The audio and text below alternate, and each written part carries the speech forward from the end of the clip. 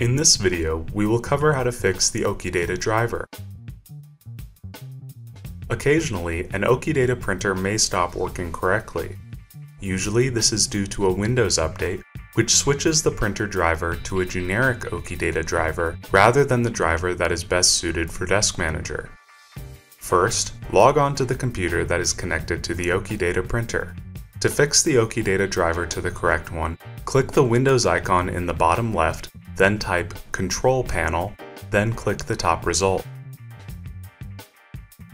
This will open the Control Panel window. Find and click Devices and Printers. Depending upon which version of Windows is being used, the verbiage may vary. This will open the Devices and Printers settings window, which will display any printers that are connected to the computer.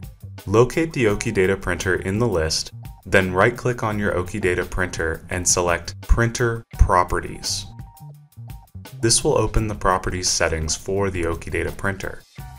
Next, click the Advanced tab, then click the Driver drop-down menu.